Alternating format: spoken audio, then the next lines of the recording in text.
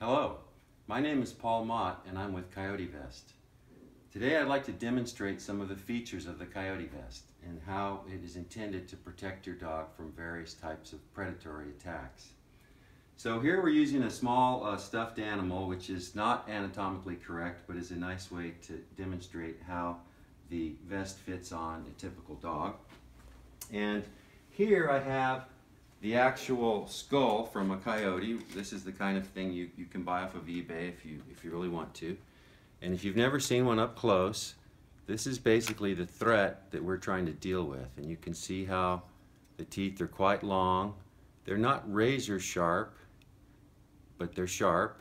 And I'm assuming that like a dog, a younger coyote has sharper teeth, and as they get older and they wear down, they get a little bit more dull. But this is actually the thing that's going to kill your dog, and this is what we're trying to defend against. So in order to defend against this threat, the first thing we're going to do is put some spikes around the dog's neck. So the coyote is larger than your dog, and he's coming in for his attack, and he's almost always going to try and go for the neck. And you can see here that that's really not going to be a successful proposition for him because of all these spikes. And it's pretty difficult to go anywhere around his neck without having one of these spikes either hitting him in the bottom or the top of his mouth. So that's definitely a deterrent. And even if he does get through, this collar is triple laminated Kevlar, so it's going to withstand that pressure. Now, a lot of pictures you'll see on the internet will show that a dog has been bitten in this way or this way, probably because the coyote is literally trying to pick up the dog and he's going for the center of gravity. He doesn't want the dog flopping this way, or you know, he wants to dominate the dog. He wants to be in control. So the closer he is to the neck, the less chance your dog can turn around and bite back.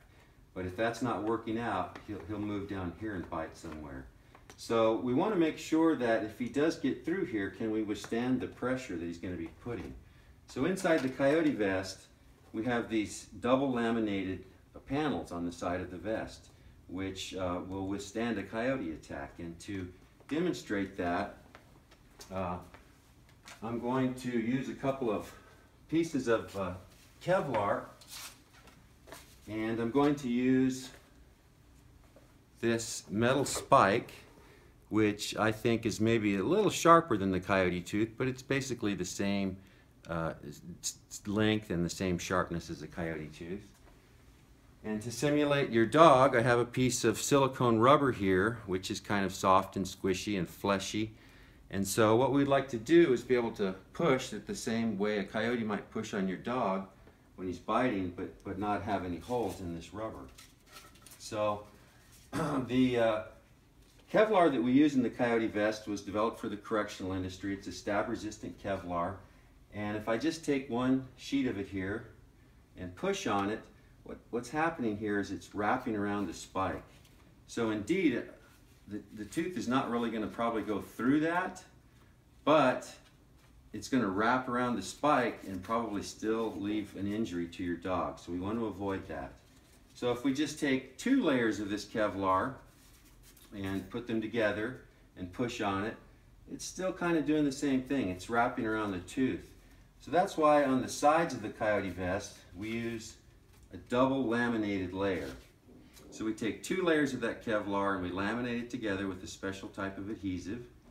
And just like fiberglass, with the lamination now, it's much stronger than it ever was before. So now when I take this and push on it hard, it doesn't wrap around the tooth. And I'm putting a lot of weight on that, over 100 pounds of pressure. And it didn't wrap around there, and there's no injury to the rubber. So this will presumably stop the coyote tooth from ripping open the sides of your dog if he should try and bite that way. Now, of course, we'd prefer it if the coyote never bites the dog and this Kevlar never gets tested. So that's why we have these coyote whiskers that we put on the dog. And I've got a set right here that I can put on real fast. What do I do with them? Here they are. Okay, so here's the coyote whiskers. And These attach to the back of the vest with the Velcro. And first of all, this is going to change the appearance of your dog. Now these are actually just nylon bristles. They're not dangerous. They wouldn't hurt you or another dog or anybody else. But the coyote doesn't know that. For all the coyote knows, those are poison-tipped, deadly weapons. So the idea is that he's going to have to make a decision whether or not he wants to mess with that or not. And if he does, go ahead and decide to mess with it. You can imagine this larger coyote coming in to strike my dog either around the neck or around the body. And this is not going to stop him. He's more than strong enough to push those out of the way, but he's going to have to close his eyes. It's an irritant.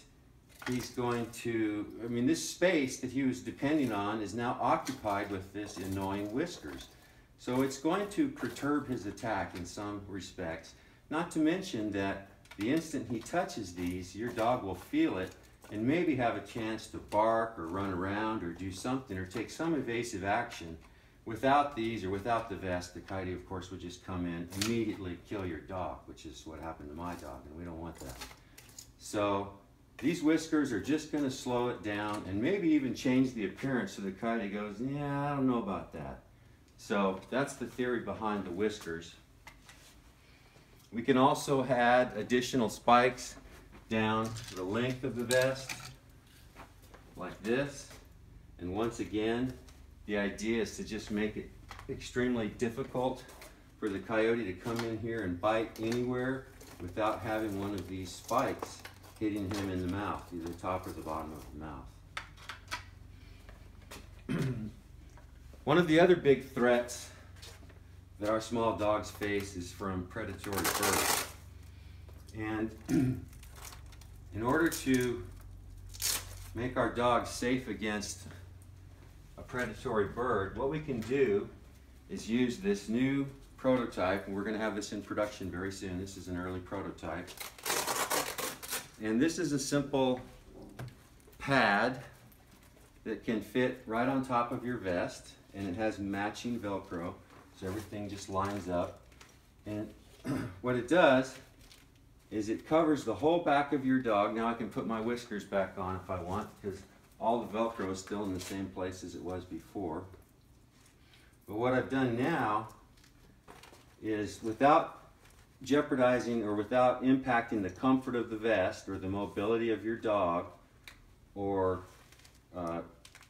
changing it in any way that the dog's really even going to notice that this is here, I've added this entire section of triple laminated Kevlar. So we have double laminated Kevlar here for the coyote's bite, and we have this triple laminated Kevlar for the talons of a bird of prey that might come in and attack. And the reason we're using a triple laminated for this pad, again, I'm going to go back to my silicone rubber to demonstrate this.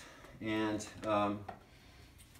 here's a little sample piece of triple laminated Kevlar. And here I'm going to be using this ice pick.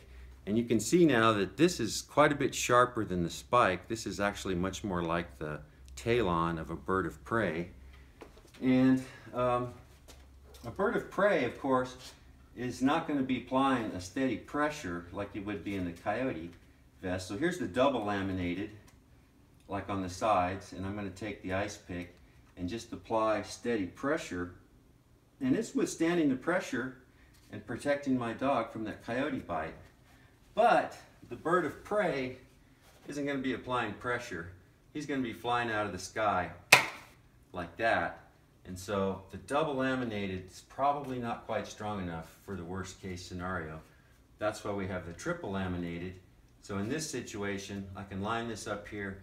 I can come flying out of the sky with my talons, hit that thing, and it won't go through. There is no hole here. And that's a sharp thing, and I hit it pretty hard and I hit it pretty fast.